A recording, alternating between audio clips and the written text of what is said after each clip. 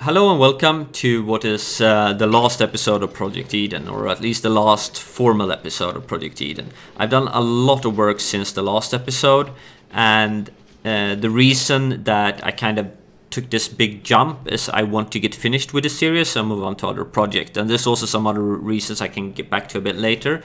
So it's pretty much finished, and I think it will work. I haven't really tested it yet, but I have sealed off all the exits. So the main idea with this is that this build or this part of the base that is walled in around here should be completely self-sufficient. So everything around here is absolute tiles, like both the insulated tiles and the non-insulated. Everything is absolute. There's no gas inflow, there's no power inflow to this part. You see here it's cut off. So this is powered from my main base that I used to build everything up here, but everything inside is self-powered, and it should be completely automated as well, so it should be hands-off, or at least that's the idea. Now there might be some small tuning that I need to do. I also see that there's still like a bit of ice that haven't melted yet, so I will probably have to mop that up over time as well,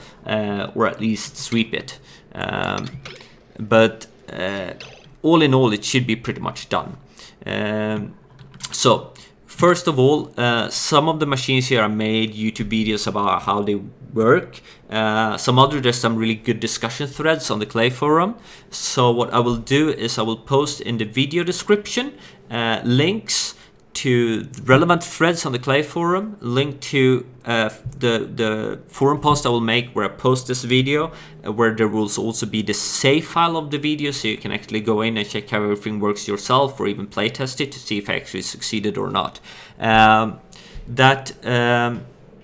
fair warning though, this base is kind of ridiculous, because it's not only this huge thing up here, is also the main base down here that I used when I built everything up here before I sealed it off, which means it got pretty crazy loading time. We're talking several minutes, and I have a solid state disk, and if you don't have a quite good computer, it will probably lag as well, but it's there if you want to check it out, check out all the different layers, etc.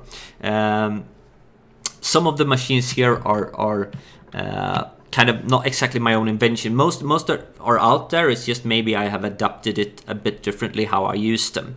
For example, the cooling system here, I posted a thread on the Klei Forum with how you could use how liquid works in Oxygen Not Included to get cooling out of power. Of course, I wasn't the first one to think about it, and the machine I made to do it wasn't as effective, as I immediately got a reply from a guy named Saturnus on the Klei Forum, who seems to pretty much, I've seen so many posts of him, and he seems to know everything there is to know about Oxygen Included, who of course immediately posted a more efficient version that he, I guess, made a long time back. So for this base, I'm actually using something really close to the build he suggested, because you pretty much get a lot more cooling out of it. If you want to check more about that, it's probably easier to just read in that thread than me explaining in this video as well.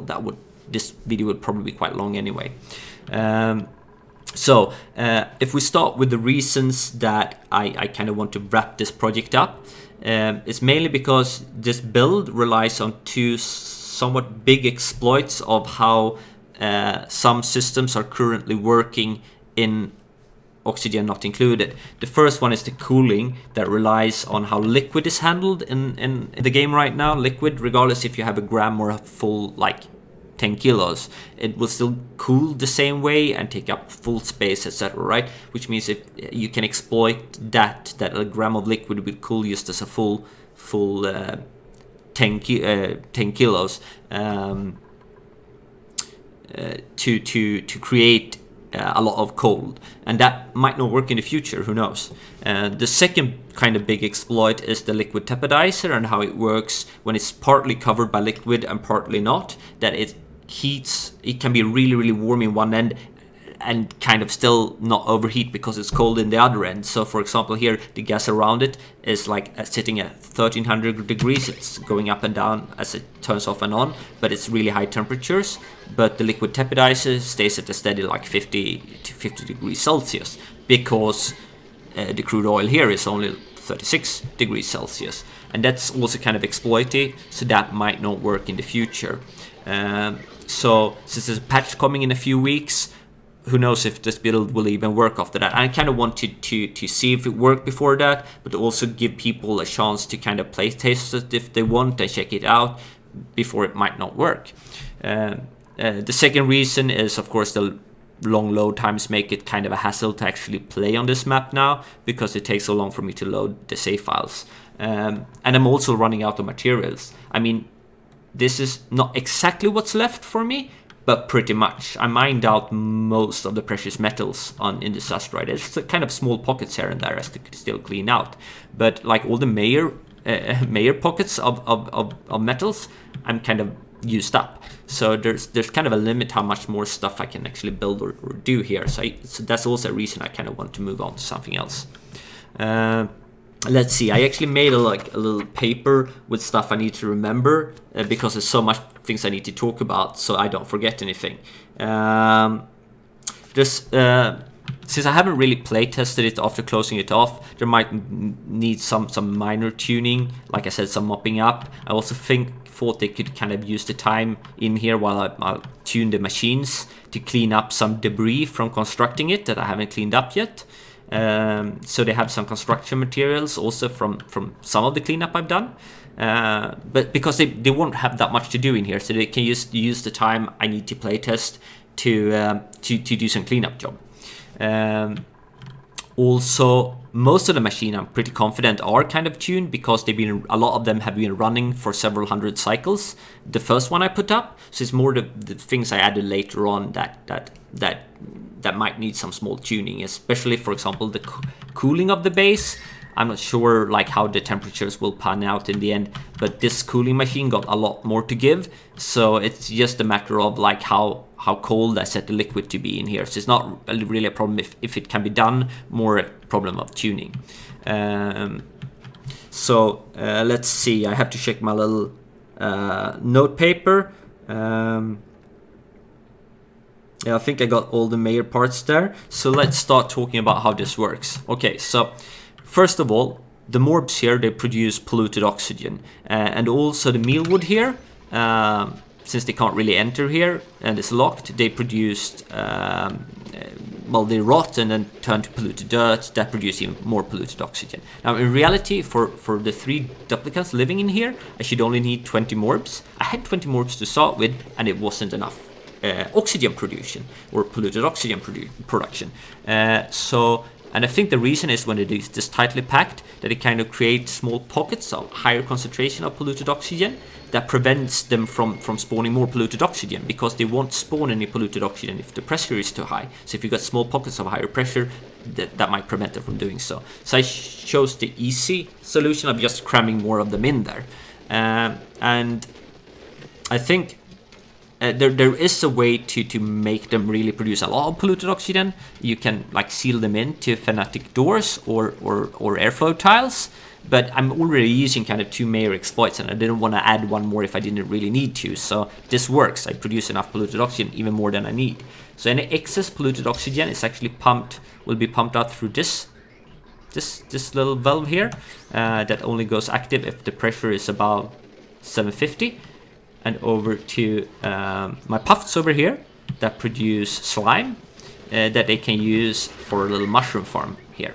Now they don't really need this food to survive. They have enough sleep with grains. I'm gonna come back to this farm later, but they don't really need this farm to survive. It's more like a neat way to take care of the polluted oxygen. I didn't really need to do it, since this room is kind of self-regulating. Since if it's too high polluted oxygen pressure, the morbs will just stop producing polluted oxygen, so it's self-regulating in that way, right?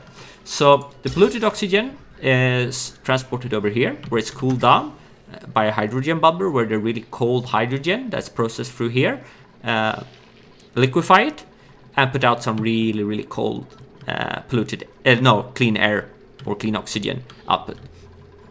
It's, let's see, I get a little bit lag in night and day shifts. There we go. So the clean oxygen is pumped out here, where I run through some oil. It provides some extra cooling of my oil system that cools down stuff, but also heats up the oxygen a bit, so it will be nice temperatures once I put it out, or nice temperate temperatures when I put it out in the rest of the base. I have some here is all absolute tiles. This is everything here is absolute. It's just that I kind of thought it looked nice, except for these ones that are sandstone. So a lot of the cold produced in here leaks down here, so I can get really nice low temperatures down in this part. This fluctuates a bit, you see, it gets a bit warmer over here because I pumped the liquid in from this, like the warmer polluted water in from this side. So that's also a reason I have more sleetweed here than I actually need, because they will kind of, these ones will shut off and this one will turn on. And by having, if it's too warm here, also by having a bit more than they have water for, you will make sure no water is stored in here, because if hot water is stored in here, that will raise the temperature and maybe make this fail, right, this farm. So I want to keep a minimum of water I pump in here, so it's good to have like a few excess farms here to kind of make sure to drain out the pipes completely. So this is where they're gonna get the main amount of food, and then they're gonna get a little bit more food from here. So once this is done, we can move on to the power plant, and the power plant is over here, and I described that pretty well in a video a little while ago. So I won't go into that further, but pretty much oil is boiled to natural gas that is pumped over here. These ones produce a lot of polluted water, and that's the water I use to make clean water. So any excess polluted water would be taken care of by the timbleweeds, because I'm actually producing more water than I need. So any excess polluted water, this is kind of, I know there's better solutions you can make. This is kind of just an easy way to take care of it. So you see they lack irrigation now, because if the polluted water level here gets too high, these will get the liquid flow to my timbleweed will get turned on, and they will kind of suck it up. A neat way I could have done is pretty much pump polluted water up to some area where it could kind of steam off and slowly convert to polluted oxygen that I could also have used. So that would be an alternative way to do it. But this one is kind of compact and kind of easy, so I made it easy for myself there. Any excess carbon dioxide, because the slicksters won't actually need as much carbon dioxide as they can produce natural gas for natural gas generators. These generators that this machine can provide natural gas for will output more carbon dioxide than actually needed. So you will have like either too much oil or too much carbon dioxide. So what I do is I just clean up any excess carbon dioxide down here, and the polluted water is converted to clean water here partly, and any excess need of clean water is converted here from polluted water to clean water in this boiler. This is the cooling machine that I talked about. So I have a big cooling loop of oil here. The oil is set up to some logical circuits, so most of it is just a clean loop just around the base without actually circulating anywhere, except if the temperatures is above what I want. So for example, let's see here, all of these pipes you see here, there's a liquid shutoff, two different ones, and pretty much depending on the temperature in this area, in this case in the oil here, it will either just pass by without even going up here or go up here. So I keep it at a steady temperature. Same of course with the cooling unit here, it will shut off when I have the desired temperature in the oil. So now we covered energy production, water production, food production down here. Other than that, I have some batteries, and the reason for the batteries is pretty much that I'm actually running periodically, but just periodically, a bit above what I'm producing, but a lot of times a bit lower. So it's kind of, I'm using most of the energy I'm producing. I didn't think I would, but I actually am. especially when this machine is on, because these will only turn on and off periodically. So that's why I have a few batteries to even it out.